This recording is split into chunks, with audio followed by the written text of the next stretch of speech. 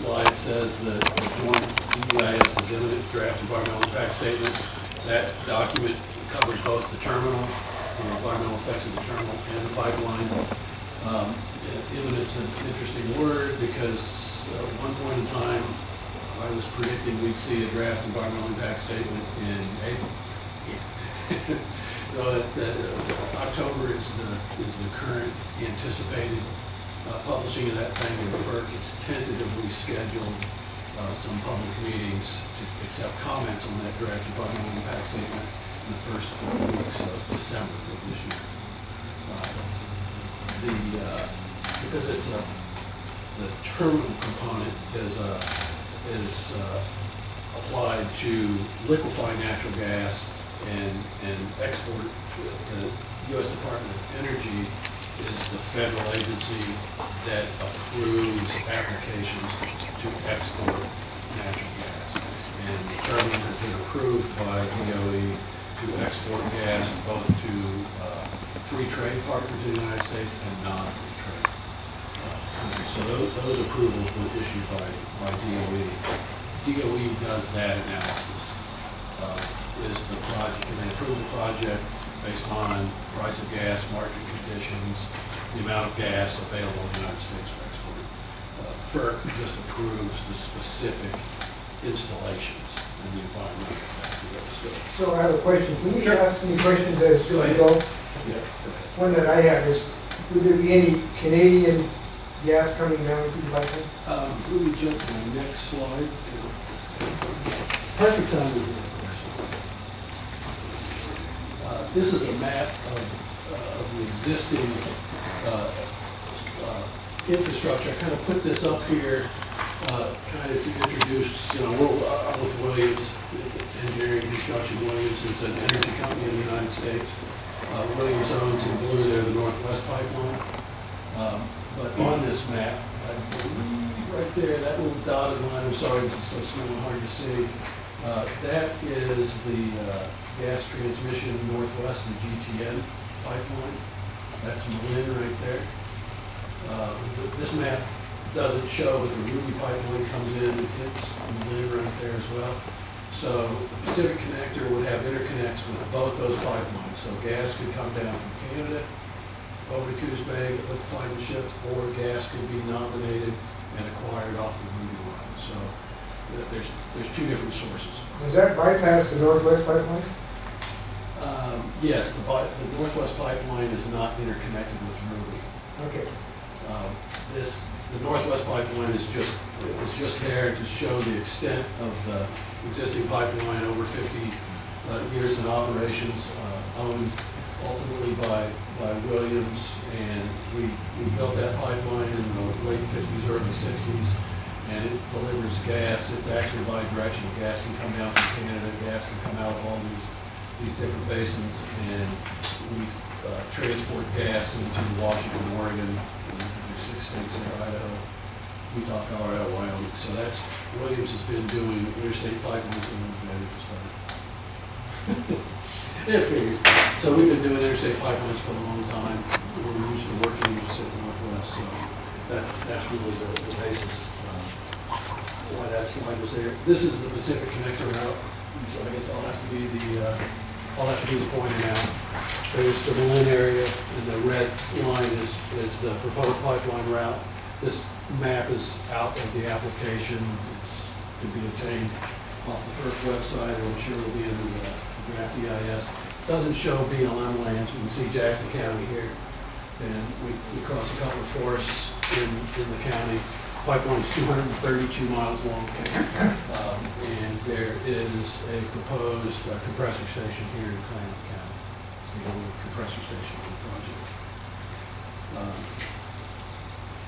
Again, I kind of just wanted to give a permit update. So I just created some slides. I already talked about the FERC process, the draft environmental impact statements pending. You're probably well aware of the process. Draft impact statement, public comments, goes to a final impact statement. If the impacts of the project are not significant after mitigation, and FERC will issue what they call a certificate of public convenience and necessity. They issued a schedule, so we, based on that schedule, we anticipated the second and third quarters next year. If they're going to issue a certificate, that's when it would happen. With the DEIS lagging a little bit, that's why it's second or third quarter, I can't really predict exactly where. There's a bunch of permits we have to apply for and have applied for this project. Army Corps of Engineers and 401 water quality certifications have been applied for. A lot of the permits, both federal and state, that permitting agencies don't want to start their processes, their public notices, and public meetings until the DEIS has come out. So that's true of those permits. We filed an application, and a lot of these permits are joint for the terminal and the pipeline. We filed a consistency determination. The about 59 miles of the pipeline on the west side is in the coastal zone in Oregon, managed by the Department of Land Conservation and Development. We filed a coastal zone consistency application. They accepted that application, which just means we're in the queue, and ultimately they would process that application if we obtain the underlying permits that are required. BLM is a cooperating agency with FERC. Forest Service is a cooperating agency with FERC. BLM will have to issue us a right-of-way grant and temporary use permit for temporary right-of-way. Forest Service will issue us, they're actually, the right-of-way grant will cover the pipeline easement across their lands. We've had a lot of meetings with U.S. Fish and Wildlife Service. You guys probably know more than I do about the endangered species in Oregon. We started out on one of them, just to name a couple. So we've had a lot of meetings and a lot of negotiations with Fish and Wildlife Service about what a biological opinion for this project would look like. We're not as far along with National Marine Fisheries. We'd like to enter into an agreement. What we've done with a lot of agencies, BLM, FERC, Forest Service, Fish and Wildlife Service, is we fund a third-party contractor because agencies can't control their workload. Anybody that wants permits and decisions from them come to them en masse. And in order to have any kind of efficient processing of your application, sometimes we have to provide them labor. The contractors work for them, we just pay the bills. So we're trying to get a similar arrangement with National Marine Fisheries to look at their issues and concerns about the project crossing of rivers and streams.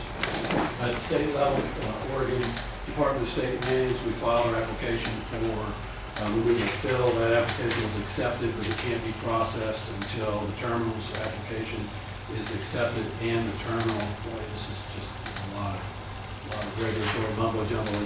And before the terminal, they have to go through the FSEC project, the energy facility siting, for the parts of the terminal that aren't regulated by FERC, there's a power plant, some other processing facilities that FERC doesn't regulate. So that's a joint permit that will be processed together. We've been talking with Oregon Department of Fish and Wildlife about in-water glassing, because we have to do any glassing. There are permits you have to obtain for that. A fish passage, working with them to comply with the fish passage regulations and just how we do the crossings in general. We filed water withdrawal permits with Oregon DNR for water withdrawals in the coastal zone because if you're familiar with the coastal zone, this doesn't really concern Jackson County. There are a whole bunch of state and federal permits that have to be obtained in order for the DLCD to make a decision whether or not we're consistent with the coastal zone. So that we filed some of those permit applications for just the coastal zone portion of the project to expedite that. And then lastly, we will be filing an air permit application later this year or the first quarter of next year for the compressor station. Now we're in Jackson County, so you folks were around. This project has been around for 6-7 years. Started out as an import project. The route in Jackson County has not really changed all that much. Any changes being made have been done where we've been able to talk to landowners and make some slight adjustments based on landowner input to the route. But from the big picture, that map I showed you, the red line, you would never see those changes at that scale. And I just threw in something about, I thought, well, if we're in Jackson County, you might have a question about, you know, what are your impacts? And I pulled off, and I think this is pretty much the same as the project as applied 6 years ago. We've got 77 locations where we're crossing either a stream, a river, a stock pond, or something in Jackson County. About 30% of those are on Forest Service or BLM, the rest are on private properties. The Rogue River is exactly the same crossing location, the exact same technique, horizontal directional drill. I believe this committee did an analysis of our Rogue River crossing 5 or 6 years ago, Frank Lang. Different. And so there's no change to that whatsoever. Nothing new, nothing changed. For the most part, these are the same rivers and streams, and the same techniques, dry, where we're not doing the HGDs. Their work area isolation, you cross, your work area is dry, you pass the water past your construction point.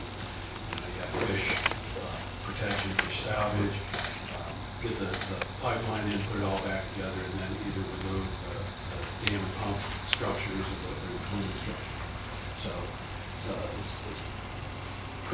it's pretty standard, pretty much the same project in Jackson County now that it was 5 or 6 years ago. And I think this is my last slide on environmental stuff, but I don't want to jump forward. If you have questions, you want to just hit me with questions while I'm standing here.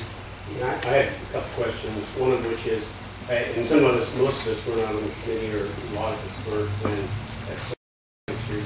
when you talk about crossing rivers, creeks, streams, you go under them, you put the pipe within the confines of the water, or how is that physically accomplished? The pipe itself crosses under the stream in every case. We have not proposed any spans.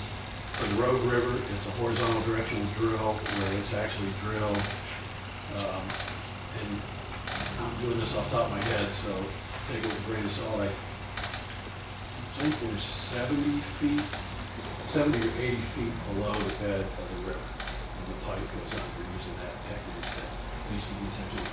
For other smaller streams, if they're flowing, there's a couple techniques. One's dam and pump. You set up pumps, and there are a lot of work area isolation things you put in, but you can bypass the water around your construction zone with a pump. Then you do, like I said, you fish salvage, you screen, so you have fish screens in place, and then basically you might have to pump some of that water. Basically, you've got an isolated puddle, so you pump that water to an upland area. You dig your trench, you install the pipe, you do all your restoration, then you stop the bypass and let the water flow in. There's a similar technique, it's called fluming, where you basically just pass the water through a flume and you work underneath the flume. So. One of the question was, we have historically every 300 years had some pretty catastrophic severe earthquakes. What kind of mitigation programs do you have in place for protection against major earthquakes? The whole project was examined by a geotechnical firm, geoengineers. So the first thing you do is you look at all mapped faults, and you look at all mapped landslides. You see the landslides and those kind of things. So your question about an earthquake. First, you look at all the mapped faults. If the mapping or the data about an individual fault is not sufficient to make a geotechnical design decision, you might go out and do some borings or some trenching to define whether the fault's really there, whether it's an active fault, inactive fault. Inactive faults are really long interval types of faults that really aren't an issue. And I'm not a geotechnical guy, but basically once you get a string of steel pipe, it's very flexible. So just ground shaking is not a problem. What you want to avoid are slips and changes in elevation. So, and in areas where there's a concern, then there are design mitigation measures. Basically, select backfill, wider trench, and you do things so that the pipe's not confined under those conditions, and it can move around, it has room to move around. And so that's all done by geotechnical engineers. And that work has been ongoing, specifically. So is there isolation, check wells, Good question. zones? Yeah. And the Department of Transportation, U.S. Department of Transportation has regulations that require the spacing of block valves, and that's not, it's not just for geotechnical things like earthquakes and faults, it's also for just certain distances, just to isolate the pipe into different segments, so that if there is an event, you can isolate and close valves and minimize the amount of gas that could be released. Yeah. Are they going to be electronically operated? They are electronically monitored, but not all electronically operated necessarily. They're all monitored. What's the average depth of the pipe from ground? Minimum pipe depth under DOT regulations is 36 inches. In agricultural fields, we usually go at least 5 feet unless the landowner, depending on the crop, unless there's a reason. Ag depth is a standard of 5. Wow. The design depth for crossing over streams or waterways is like 5 feet below scour depth, which is calculated. So it really depends on what's going on the surface. But just the minimum burial depth is. Your right of way would be cleared, the whole approved woods for it. Yeah, the plan is to maintain a 30-foot wide herbaceous right of way, so it could have shrubs, grasses, Yeah. just not trees in that 30-foot. But beyond that, it can be replanted with trees as well. What will the access be on the right of way? Only allowed for the company personnel? We don't want people traipsing up and down the right of way. Landowners don't want people traipsing across their property. So we don't want anyone to access the right of way except for it's the landowner's land and our technicians. And so that's our goal. It's sometimes difficult in the world of ATVs we live in. We try to, fences are always replaced. We try to come up with solutions to eliminate ATV access where we can. Sometimes it's an ongoing process. After it's been, we find a place where it's an issue, and we may come back and work with the land. And then try to go on federal land. On federal land? Yeah. It'd be the same thing. It's the BLM and the Forest Service, basically, they'll grant us a right of way, but where they don't want folks on that right of way, they'll tell us, and there'll be controls to the extent you can't control it. It's not necessarily a problem. And I'll give an example. Our pipeline crosses Arches National Park in Northwest Montana. People like to hike the right of way, and the Park Service doesn't discourage them. So it really kind of depends on the land use that the Forest Service will be able to have. It's not our preference to have uncontrolled access to the road. And then I missed, when was the environmental draft EIS? October, right now, they've been, it's been slipping a little bit because of questions that the FERC has asked internally. And that's next month? is it? Yes. Yeah, I'm guessing it'll be the middle of next month. Unless they have any more questions. Like you said, Yeah, grain of salt. I mean, I was in conference rooms telling people it was gonna be April, and it was gonna be May. My usual answer is I don't predict the future. Why did you have to go through the whole process again when you went from an export to, or an import to an export? Scenario? It was FERC's decision. We felt that the right of way, the pipe doesn't care which direction the gas flows. It's the same pipe, it's the same right of way. and we had proposed to FERC to just let us file an amendment. But for whatever reason, FERC decided to vacate the certificate that it issued for the import terminal and for the pipeline, so we have to stay. This is diameter, is it like? 36 inches. So I presume the pressure changes at different points along the line, or No, not? it's designed for an MAOP of, you know, that off the top of your head, Dean? 1,450 or 70. It'll leave Malin at about that pressure. Right, but, and the pipeline is designed, that's what's called the MAOP, so the valving and the operation of it won't allow it to exceed that pressure. But there'll be many places where it's actually at less pressure. You say 1,400 pounds? 14, I think it's either 1,450 or 1,470. Yeah. That the And that's the maximum the pressure maximum allowed. allowable. It's, they designed it for that, but they're not gonna operate at that. Right. And that's a safety The thing. delivery pressure at Jordan Cove is 800. So why did they initially need a pumping station halfway along, and now they don't need a pumping station? It's hydraulics. When gas was flowing from Coos Bay to Malin, it's uphill. From Malin to Coos Bay, gas is flowing downhill from, point to point. And the compressor station at Malin, with that differential, is enough to deliver 800 pounds of pressure to Coos Bay. And how many pig ports are you putting in?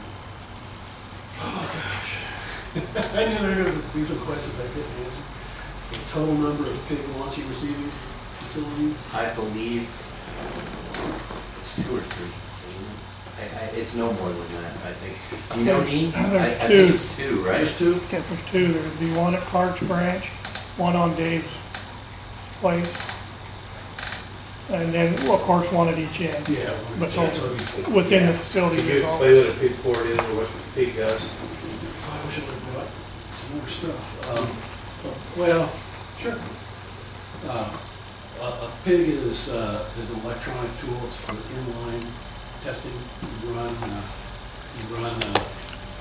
inline inspection tool. These things are pretty amazing. They use the same guidance system as a cruise system. It tracks to sub-centimeter accuracy where that pig is at in the pipeline. And different configurations of pigs, they look for different things in the pipe.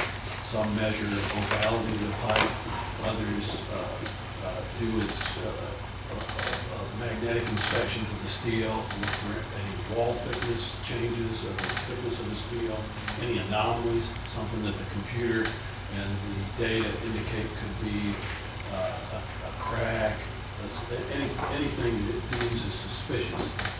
It looks for those things. So it's like a little submersible, like a little submarine? It really is. That's a good description of it. I mean, I've seen them where they're nearly as big, as long as this table, both of them put together. And I've seen others that are maybe just the size of this table, and that's really pretty amazing technology.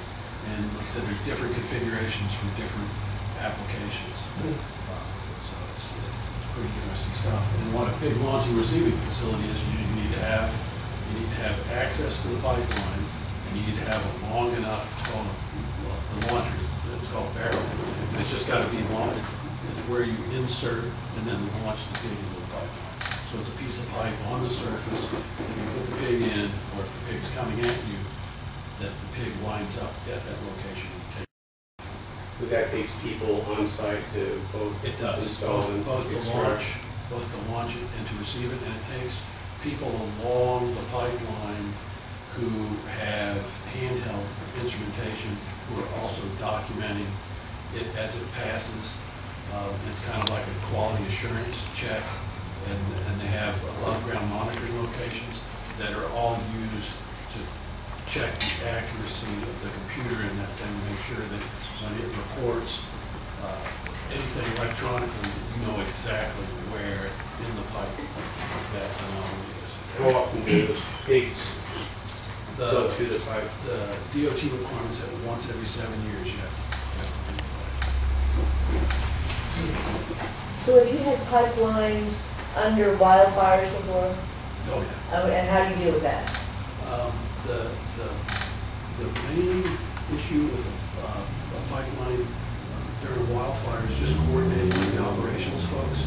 So that if the firefighters need to cut in a new road or anything they're doing, that what they're doing doesn't dig down to the pipe. The fire itself, and there have been studies where they've measured soil temperatures and then temperature at depth.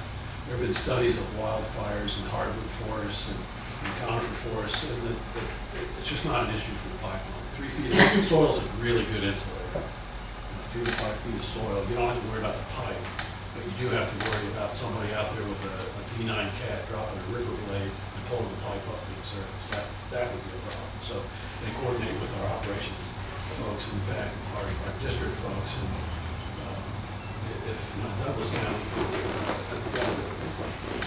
that you have these meetings, I mean, our operations district folks meet with the county emergency services people. We do training. We're all on their call list. They're on our call list, and they coordinate so that if there's a fire on the northwest pipeline right away, that our operations guys immediately call and go out in the field, meet with the firefighting crews, and help through, where's the exact location of the pipe. They've got instrumentation where they can stand and tell you where the pipe is exactly.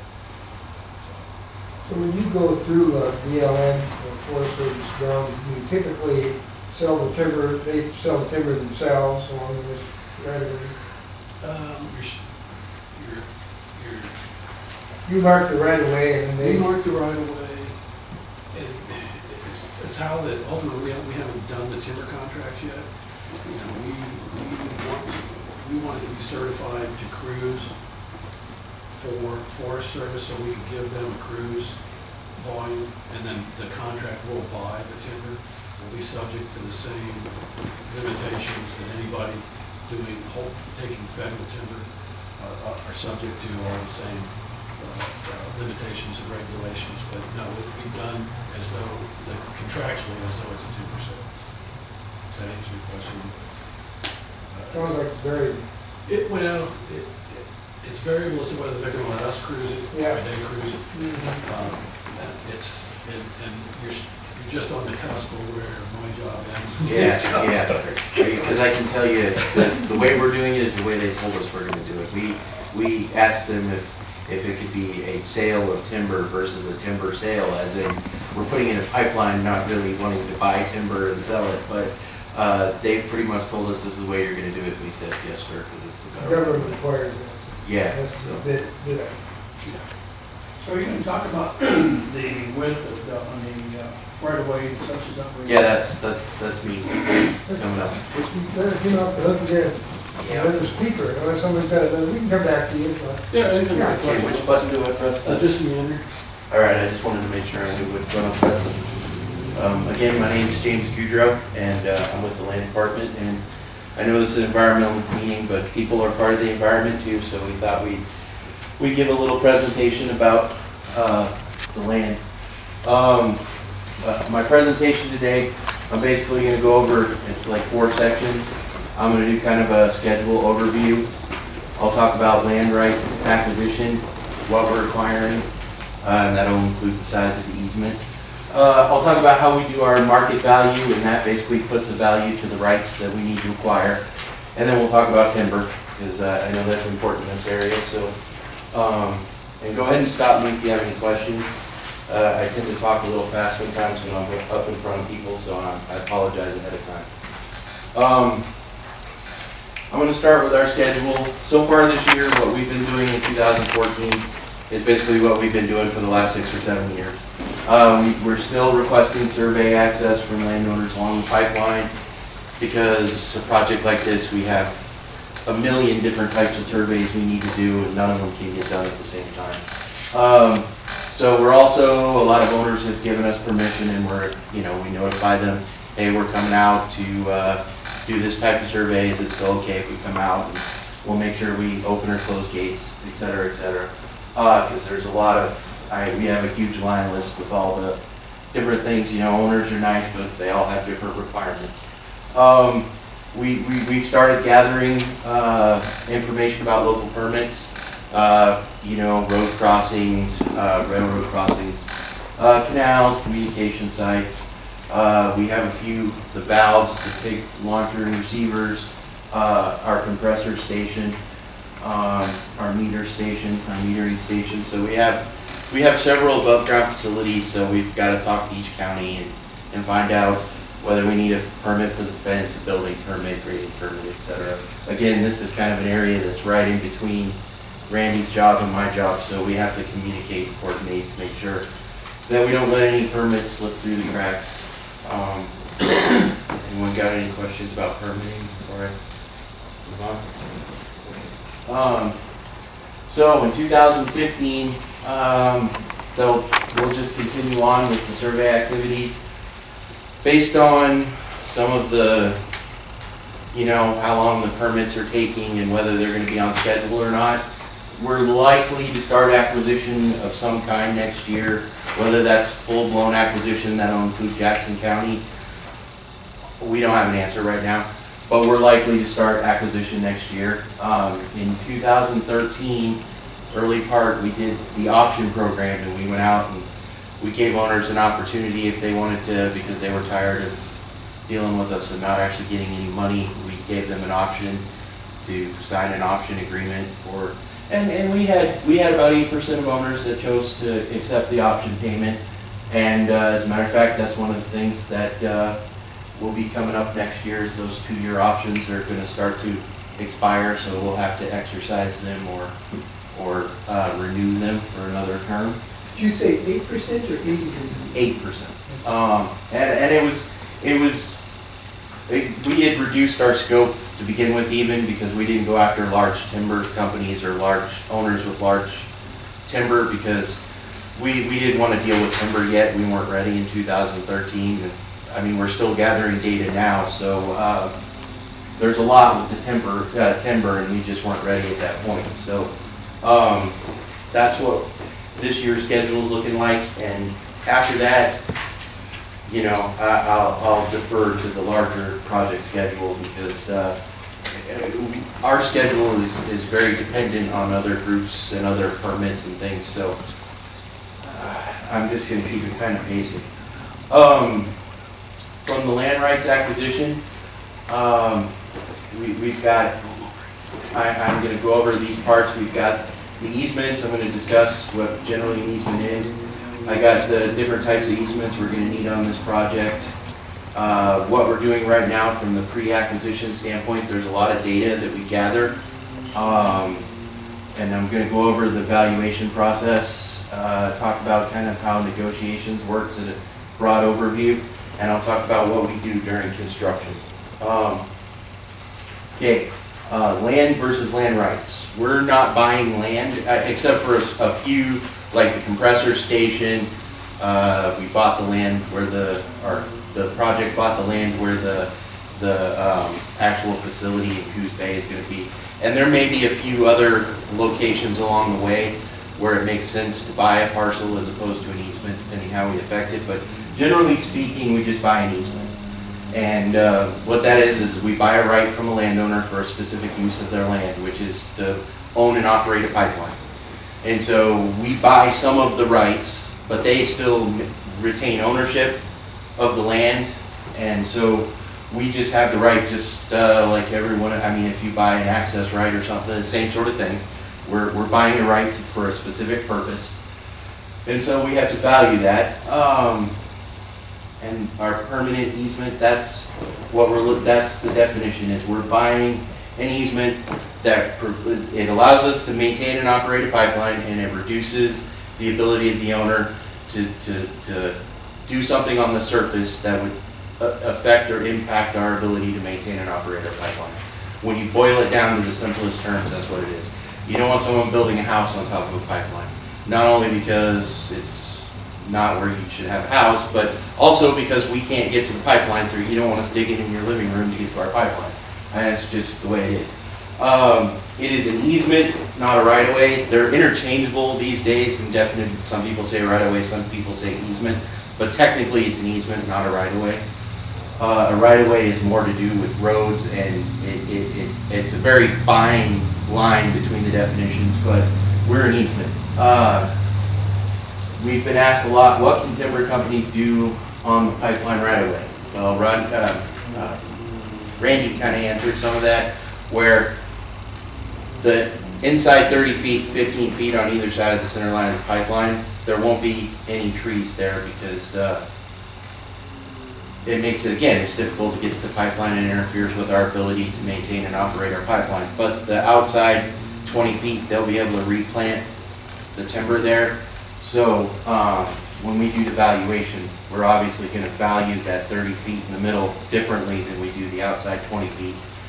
Because they bought the land to grow timber, and if they can't grow timber there, obviously we've adversely impacted the future use of the land. So the types of easements we're going to need on this project, we're going to need a permanent 50-foot wide pipeline easement. We're going to have a permanent above-ground facility agreement for each one of our block valves, metering stations, and our compressor station. We actually are going to buy that piece of property. We're going to need temporary, permanent, and permanent access road agreements. We're going to get staging and pipe yard leases for along railroad tracks is a good example where they're going to rail in our pipe and things like that. Toward the end of the project, once they decide where, we're going to get permanent cathodic protection agreements where we're going to run like zinc ribbon or drop deep wells or something methodically protect our pipeline and basically run a current down our pipeline that protects it from erosion. So, and then communication agreements. This is another thing where we could very well be back in the county, is depending on whether we're going to be able to put our needed communications equipment on existing towers or whether we may have to, there's talk that we may need to put up a couple of new communication towers. That's, the counties are usually heavily involved in that step. Any questions about the easement types? Yes, sir. So it's a 50-foot easement, but it's a 30-foot no tree zone? Yes. Yes. Normally we do 50 feet, but because we're in a timber area, we realize that we want to reduce our impact to the overall tree growing industry. So 30 feet is what we felt was a compromise. It was safety and operations of the pipe versus the landowner's ability to do what they actually have the land to do. Quick question, do you have any eminent domain rights? Currently, no, but the FERC, when FERC issues the certificate, we do have that, but we typically do not use it as much. I mean, it's not in our interest to use it. I mean, it's bad. It's bad for us as well as it is for the landowner. So I mean, we make every effort to negotiate, and historically, we've actually followed through and condemned 1% of the landowners for Williams pipelines all through the country. So we usually work out deals with about 99% of the people. I mean, I don't have a crystal ball. It's a new pipeline in a new area, so it could be different this time, but history says that we very rarely use it, and we have thousands of miles of pipe to statistically back that up, so it is not our preference. Will this be a Williams-owned pipeline, or how is Pacific Connector connected with Williams? Williams is a partner in Pacific Connector, so I honestly, I haven't seen the agreement. So it's a partnership, but under the terms of the partnership, Williams will be the operator. It will be the operator. Williams will operate the pipeline. So you're basically put the pipeline deal together, and then they're going to control the pipeline usage. Yeah, the pipeline is a two-company partnership. The same company that owns the terminal owns 50% of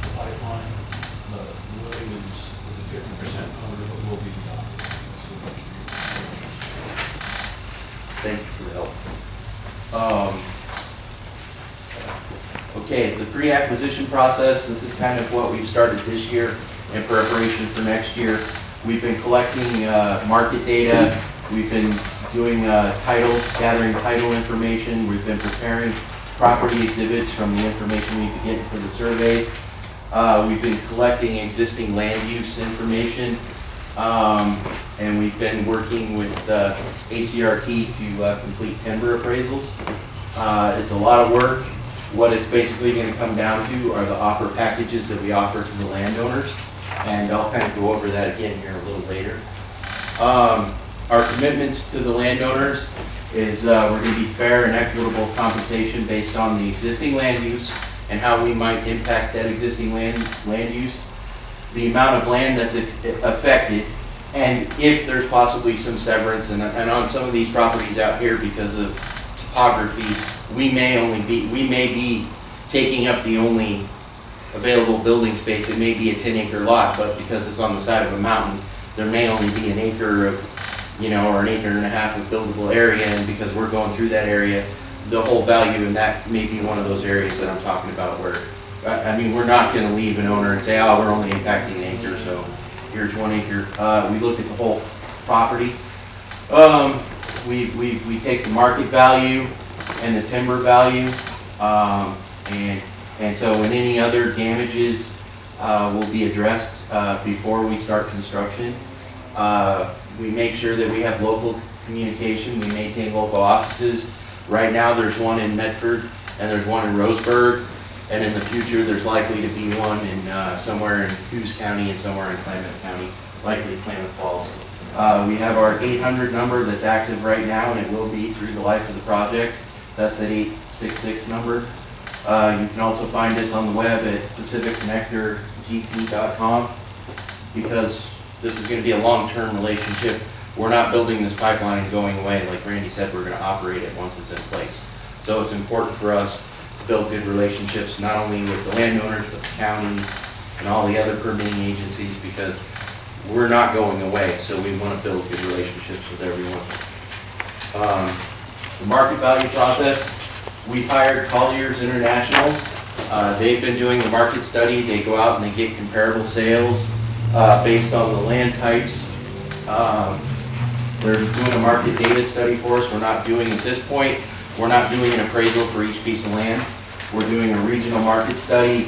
They're taking a look at the employment, the population, the real estate trends. The immediate market areas are used, so we're not getting land from around Portland. We're looking at comparable sales right here in Jackson County and Coos County, Douglas County. We're analyzing the different parcels types that we're doing, so they identify relevant physical characteristics, assessment information, size, zoning, and land use.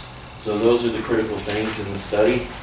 And they help us determine which comparable sales they would recommend to be used for each type of parcel. They give us a bunch. And then one of the things we do, Peggy is going to do, is she goes through and matches the parcels that we actually do cross with the study, because the study is independent of what we do. So we have to go through that independent study and figure out which values compare to the parcels we actually cross. And then that's part of what the negotiations with the owner is. So we go and sit down with the owner and we say, we found these comparable sales and this is what we think the property value is roughly. And then we work from there and we give the whole study to the landowner. So if the landowner looks at it and says, well, I think my property's more like this comparable sale and this comparable sale, and you got the value wrong, well, that's something we'll talk about with each owner. But we give them the exact same tools that we have, so that way they can make an informed decision. So that to me is what's important when you do, because landowners aren't, they're not real estate agents. They need the information too. So we try to make it as accessible for them as it is for us. That's part of what's in the offer package. So for the timber value process, we've gone out, we've done the survey. We have ACRT, which is they're a timber company that is experts in putting value on timber. That's basically all I know. And they've helped us. They've gone out, we've marked the right-of-way, They've gone out, looked at the trees in the proposed easement area, and they've started putting values on it. They're looking at the timber that's going to be affected if we have to widen out an access road, you know, around a curve or something for the pipe trucks, if we have to cut down trees. That's been added in. They're looking at the harvest tax. You know, we're looking at mitigation properties, the NSOs and Marble Miralets, which, again, that's kind of Randy's area. Pardon me, what was the name of the evaluation? ACRT. ACRT? Yes, it's an acronym, and they actually have, but honestly, I was calling them ACRT, so I couldn't honestly tell you what it stands for, sorry. You know how those things are, you just start throwing them out, and someone says, hey, what's that mean? And I have no idea, I saw it on a business card once. I'm sorry. But I can get that information, Peggy can get you that information. I'll look it up right now. Okay, the negotiation process, which I think is really important, is we're going to make a written offer from day one to every landowner. It will be in writing. It's going to be in the offer package. In writing to every single owner. So we don't negotiate in public, but every owner gets a written offer. If they choose to share it with their neighbors, they're welcome to, because every single owner gets a written offer. So they could all get together in the coffee shop and compare notes, and they're going to find that we did all the offers exactly the same way, because that's what we stand for, is consistency.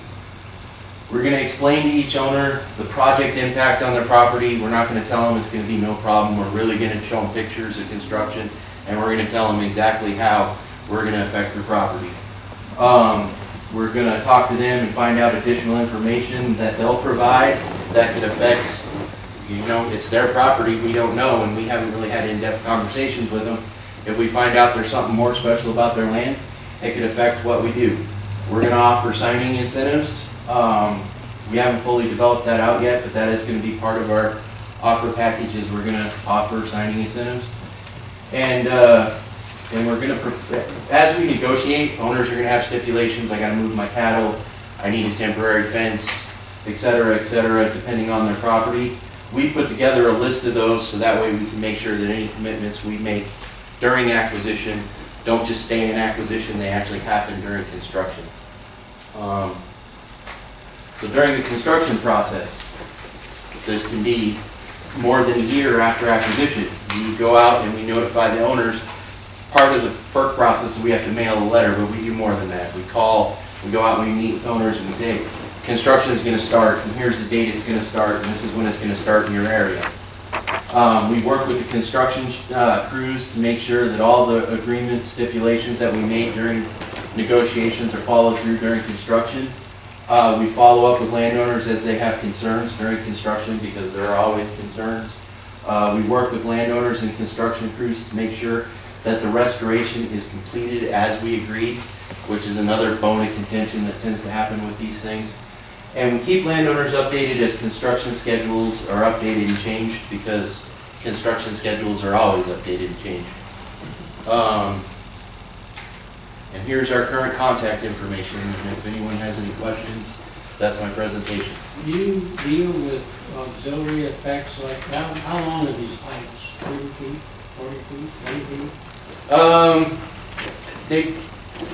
I think we're talking 8. I know they come in 40, but I think we're talking 80, right, Dean? We're gonna do our best to get 80-foot joints in. Get Okay, 80 so foot you're joints. getting an 80-foot piece of pipe in there, you don't just bend it around the corners. No. You're starting to talk in Dean's shop here. Okay. Yeah, no, but I mean, Dean, I mean, a lot of those, they field bend some of them, don't they? But a lot of the really big bends, they get pre-assembled, right? They will field bend with a 36-inch pipe. You can field bend that up to about 25 degrees. And when we do the preliminary survey, we endeavor to make our bends so that they can be field bent. Because an induction bend, which is around 16 feet long, will cover that 80-foot joint pipe. So we try to get away from induction bends and go with field bends. You know, one of the concerns I have is that my land is obviously going to be affected by that. And in the hay fields and stuff like that, you're going to have a reduction of loss of use for a while, and a reduction of use for a substantial period of time.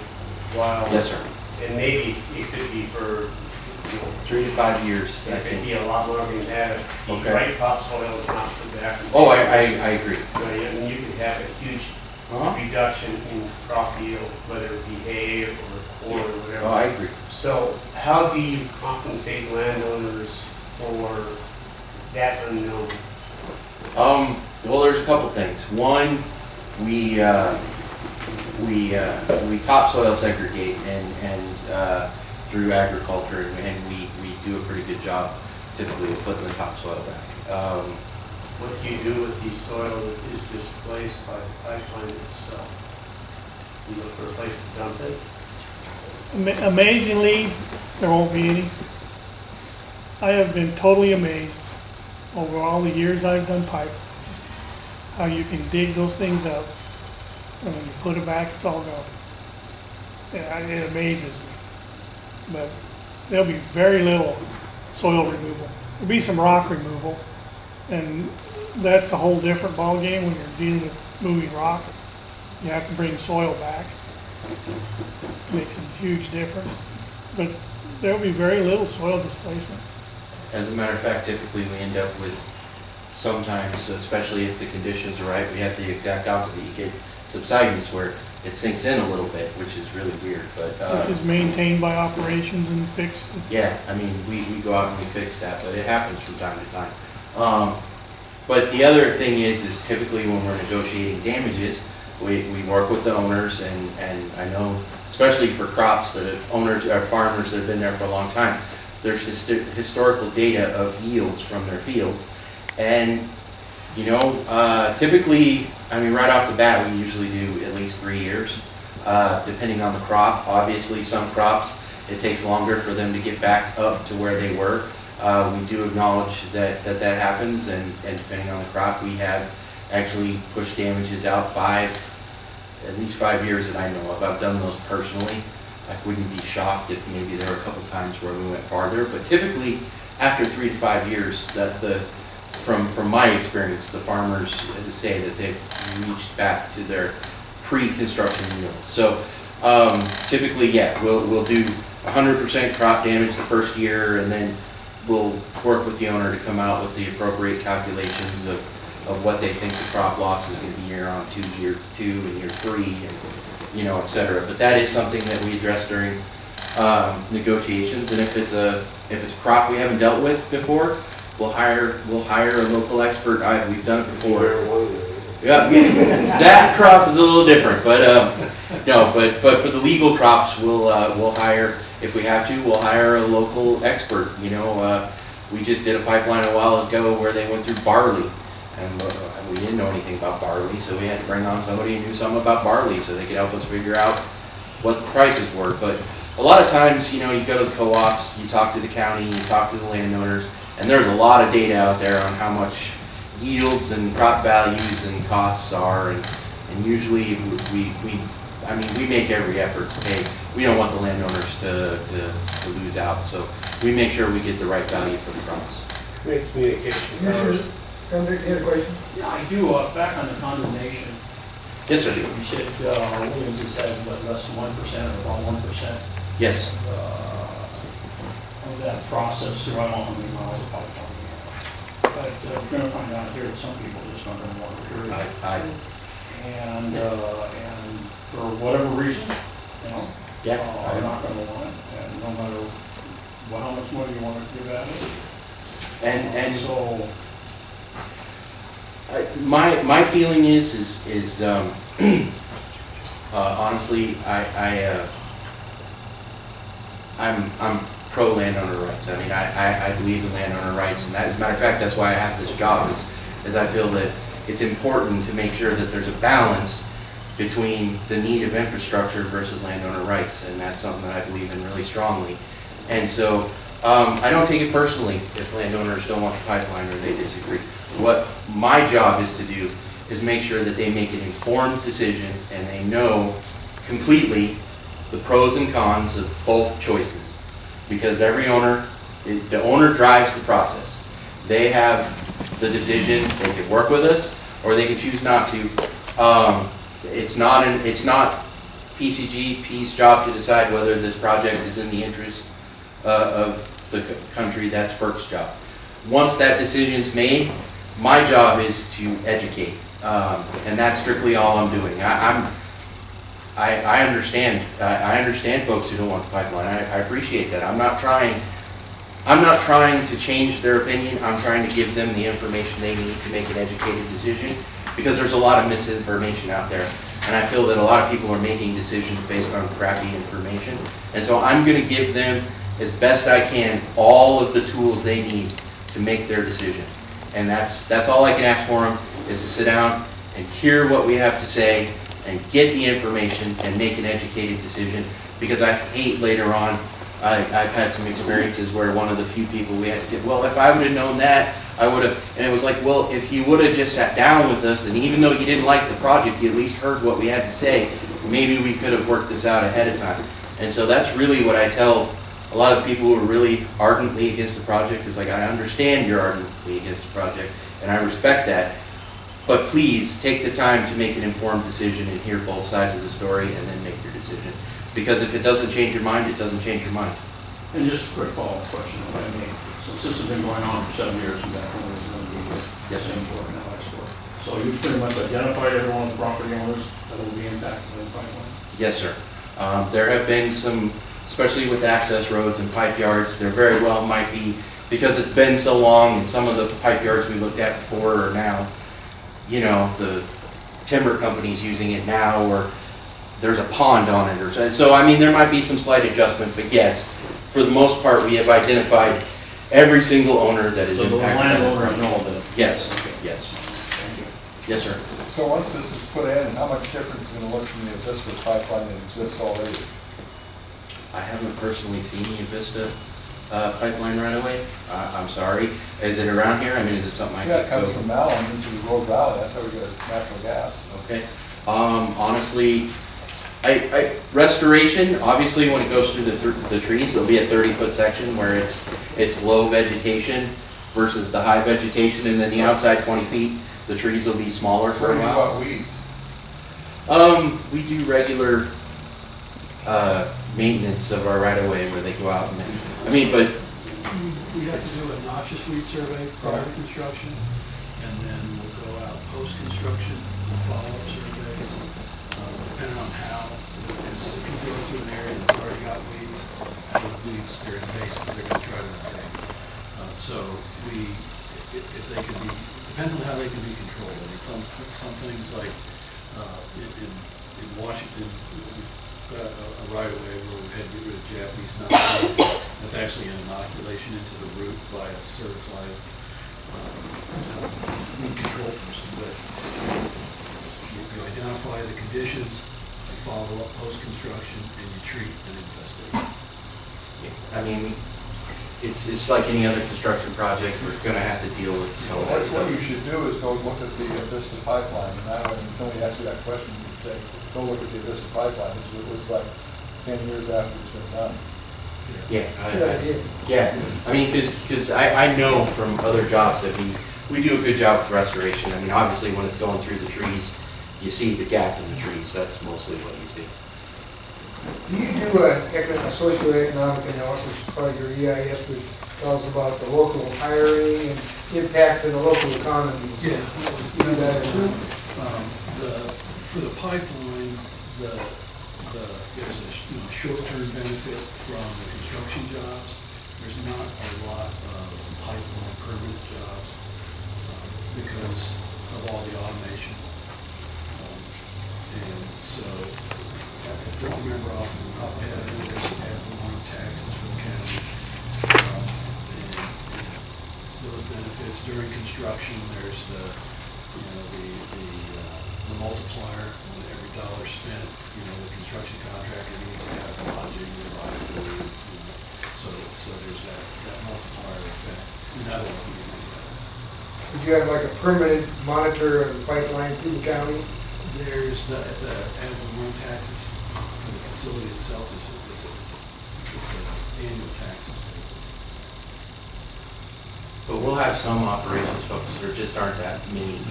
I mean, it's not going to be a significant number. Yes, ma'am? I'm curious about the land use process that are you going to have to go through a land use application for the county?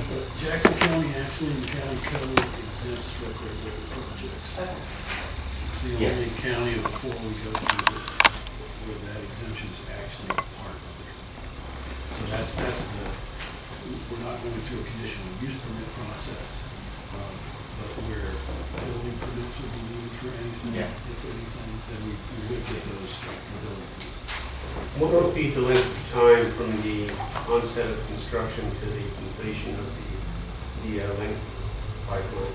The start to finish is it's planned 2-year project construction. It's kind of phased. Year one that initially would be in the in-water work in Coos County and Haynes Inlet, and probably because of the canals in Klamath County, it's probably going to be an overwinter construction. So to try to get built through the canal country, and the canals aren't being utilized for irrigation. Year one for the rest of the project, which would be Jackson, Douglas, and the balance of Coos County.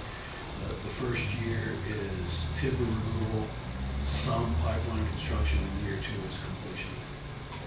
You go two directions at once, or just one? Actually, the term of art in the pipeline business is spread. This project will be built in 5 spreads, so basically it'll be 5 separate projects. 6 if you count the in-water work as its own spread. So it'll be about 5 50-mile projects ongoing simultaneously, maybe multiple contractors, most likely will be multiple contractors. It's a big effort. That's why we're going to have a pretty healthy land team during construction, because we got to go out there and make sure all the owners know. Because while it's 2 years, we can be out there and clear the trees in year one and not be back for a whole year till the following year. And then it'll be out there for 6 weeks. And then, I mean, there's gaps sometimes in different, there's, you got to clear, you got to dig the trench, you got to, so there's a lot of different processes. And so sometimes there's gaps, and so we keep the landowners informed about what's going to happen and when.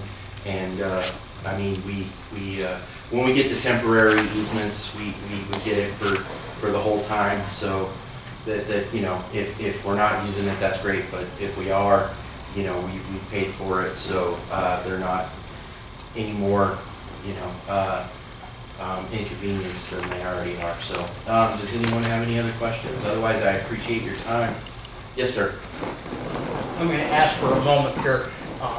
My name's Glenn Archambault. I'm from the Pipeline Safety Trust Board, and you guys, of course, can't say this, but I can. I know this project is going to go through. It's a done deal. So something that's in progress here, and I've watched communities across the nation, I've tracked this project before it was public, is that it's difficult for communities to go from an opposition point of view, which Jackson County and other counties have been, as the state of Oregon has been a complete opposition group. And at some point, when the certificate is issued by FERC, then legally this is going to change, and we're going to move into the development construction phase. And that's hard for communities to do. They struggle at that. Jackson County's history in the last major interstate pipeline, it was a terrible record of making that transition.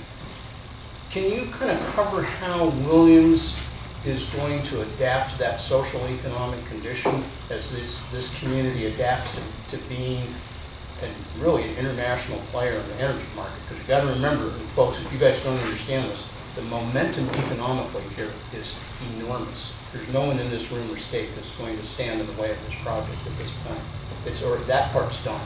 So it's how well you adapt is the next question, which takes a lot of cooperation. So yeah. Do you understand what I'm saying? I think so, and we have, George Angerbauer was going to be here, but we have a public outreach group that their job is basically to come out to the community and talk to the community about those exact things. And throughout the project, and as the project progresses, George's group is very important, and he's going to have people working for him, and he's going to come out and he's going to do presentations to different groups in the county and the local business groups and things, and talk about the impacts of how the project is going to impact the community. And me, I'm more of a subject matter expert, and But what he does is he gathers the subject matter experts like Randy and I, and we give him input, but he's the public guy who comes out and helps the community understand what the big picture is. So I think that is something that is kind of new. Like, we're not the only pipeline company that does it, but it's relatively new, where you actually have a group that's all they do, is come out to the community and talk about how the pipeline's going to impact the community. And I think it's a great addition because it is an important thing. And I think Williams and other pipeline companies have noticed that issue. And so we're putting a lot more effort into community relationships. You know, in the past, like you said, at some point the project becomes a done deal, and then the pipeline company just builds the project and then tries to be as quiet as possible and, you know, out of sight, out of mind. But now pipeline companies are kind of more to that, you know, we want to be part of the community and we want people to know, and we're an important part of the community, and we should have a place in the community. So I think that's a good change for our industry in general, is we're kind of coming out of the back row and kind of trying to move up into the crowd a little bit and actually, you know, let everyone know we're there. So I think that's an important step. Do you have another presenter? No. Dean was here for construction questions, and he kind of helped out, but I don't know that he has. Do you have any? Nope. Okay. So The one question I had is that, will we have a chance to see the draft EIS of this committee? yeah, we could provide you Would a you copy like of to that. see it? Sure. Sure. It'll be, October, so it's, Yeah. it'll be published by FERC. I know they'll mail out hard copies. I don't know off the top of my head if the county. I think the county will Connie will probably get one. I was going to recommend that somebody, at least one person at the county, you can go to the FERC website and you can register with this project, and then every time something is put on the FERC website or register for this project, you get an email notification with a shortcut, and you can click on it, it goes right to it. And then if that one person, I mean, we'll get you a copy, but I always recommend to the county that somebody in the county government should register to the project, the FERC register, so that way they always get an update anytime something is posted, so you can kind of stay in the know. Because we do our best to let everyone know, but you know, these days with websites, you can find out 2 seconds after it's posted, so, you know. One question, with regard to firefighting, will the pipeline right away be accessible for fire equipment, or we have such a fire hazard right now, and access is becoming more and more problematic with the loss of roads in the forest. It just seems like that might be a natural type of our operations folks, like Randy, I mean, we're big.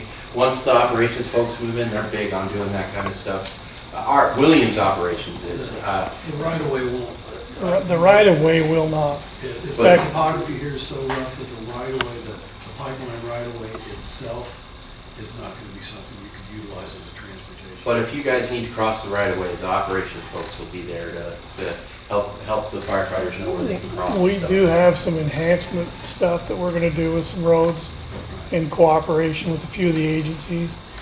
But as far as the right-of-way, we're regulated by the condition we leave that in. Yeah, And exactly. then most of the regulation is make it unpassable. One thing the project's done, actually, the deal on the Forest Service is they recognized that this pipeline right-of-way is going to make a natural fire break. Exactly. And so they've designed some mitigation projects, which we are paying for, doing some commercial thinning and other things to eliminate the fuel loading, to make the fire break more functional. It won't be all cleared, but there's quite a few Forest Service and DOR mitigation projects that are designed that are going to occur adjacent to on their lands, adjacent to the pipeline. But I also know our operations folks get very hands-on with the local firefighting groups, and they do discussions, and I mean, they have yearly plans where they're scheduled to go out and meet with all the local firefighting agencies and stuff, and I'm sure that's one of the topics they discuss